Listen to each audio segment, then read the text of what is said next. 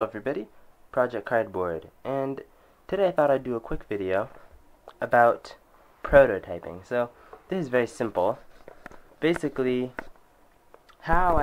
just the basic idea, it's nothing special, it sounds more special than it is, prototyping. But basically, how do I come up with a model shape? Because try to guess what model this is, F-35. I'm not making F-35, but I am planning on it. So to prototype, I'm just thought that I'd make a quick video on how I go about doing it. Like, do I start with a 3D model? No. How do I start? So this is basically how I start. So this prototype may work out or may not work out. If it works out, you'll see the video. If it doesn't, you'll never see it. So you're probably seeing this. So basically, I went on Google. This is not Google, but I went on Google, the search engine, and I got an image of the F-35 top view. I always start with the top view because that's the most definitive thing about the airplane. So I go on top view. First of all, I opened some images of other people's paper model F-35s, and I just saw the real thing, and I saw their thing. So you can see it's more simplified of a shape, but it still really portrays the shape very well. So once I have the top shape, then I'll probably open this image of the side shape, because that's the second most definitive shape of it. So then, using this as kind of a reference to give some ideas, I will just then, using tape, start to take pieces of paper as such and glue it like that, tape it like that over to just build the basic shape. This is the most primitive method, but I have a piece of paper over my screen and I'm simply tracing the side view. So I'll trace this excluding the canopy. So the canopy would be there, but I won't go for the canopy. I'll just draw a straight line to the end of the canopy. Then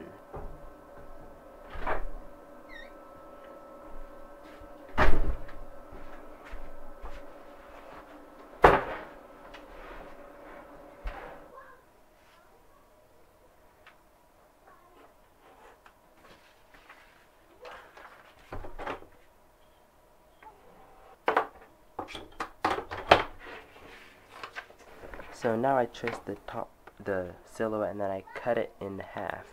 So probably using glue, I'll glue this on top of there, and then glue the bottom half on the bottom. You see, so then I can just build on top of that. Kind of like what you do in Blender by getting a blueprint. It's the same thing, except you're doing it physically. So, but before I do that, the very important thing is to do, since we're making it out of paper, and paper doesn't make rounded corners very well, so what we'll do is take something flat and then try to make this low poly of sorts. So it's not smooth, instead it's a series of straight cuts. The smaller those are, the better.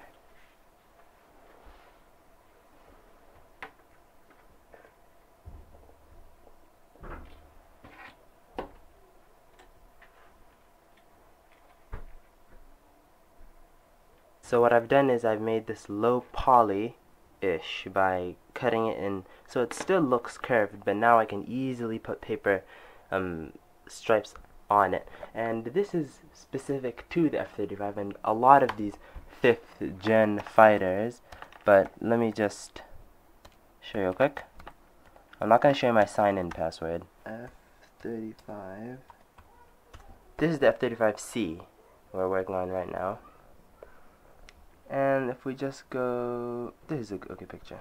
As you can see, this leading edge underneath the canopy is sharp.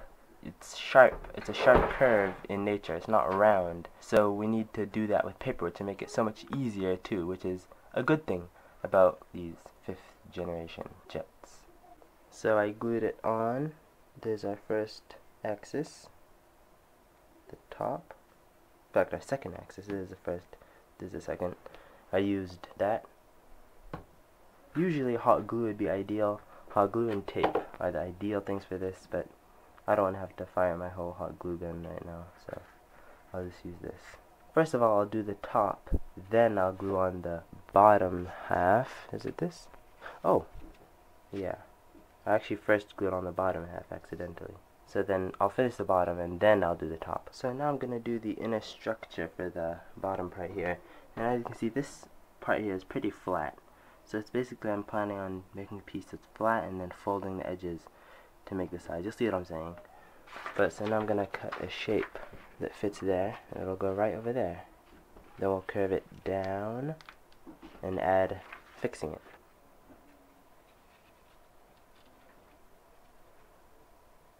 So this test build is shocking me. I'm not even trying to be dramatic or anything. This is just amazing because the F-35 to me is the most complicated aircraft to make. It's the most complicated airframe I could think of to make with paper.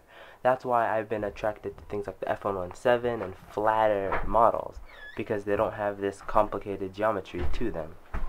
But when it comes to making something like this, it's best to just jump in. And just sometimes you can even bend the paper just to make it fit. Like, for example, here's round and it tapers off to be this kind of sharp edge. I usually don't like to do that, but that's what they did here. So usually I'd like to do things with more precision and stuff, but you have to remember that this is not an actual model, it's just a prototype.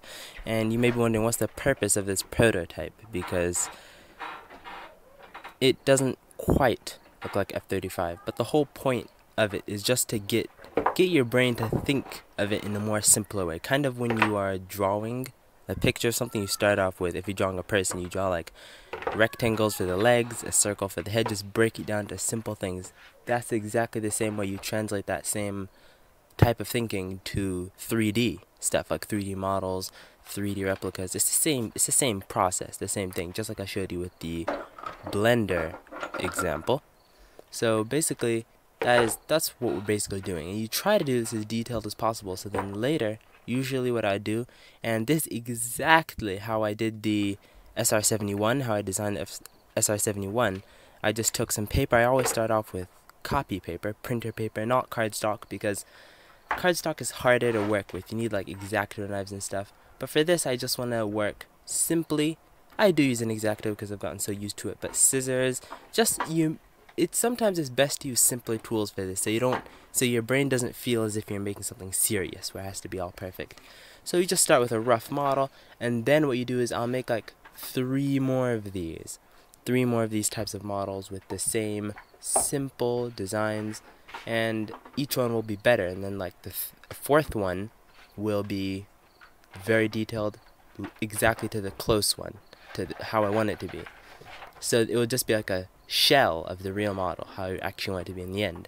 So then once it looks like that, proper, and the shapes are right how I want it to be, then I will add in more details to it. And then all I have to do is fill in the details like engines, lights, seats, dashboards, and stuff like that. So that's basically the thinking behind this. And it's best to use hot glue. As I said in the beginning, I would not use my hot glue gun. I ended up using it because when you're doing something like this, it's nice to act quickly. So I'm just building it super quickly. It's like a sketch for 3D modeling. So I'm basically sketching the model before I make the real one, and I take it into Inkscape.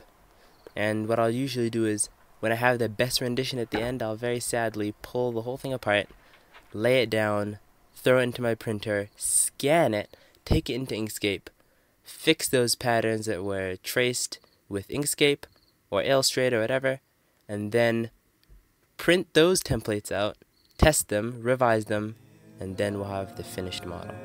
Thank you guys for watching this video. I've been wanting to make this video for a while actually, like to go into how I end up making these templates. And I know this is super simple, it's nothing special, but I for years were wondering, how do people go about doing it? And this is just my way that I found out to make templates. And I'm super excited of what I can do with this in the future, and I'm super excited to see what you guys can do. Thank you for watching. I really am thankful. I'm really grateful. I'll see you guys in the next video. I have not forgotten about the SR-71. I've just been doing a lot of stuff, kind of busy. Peace.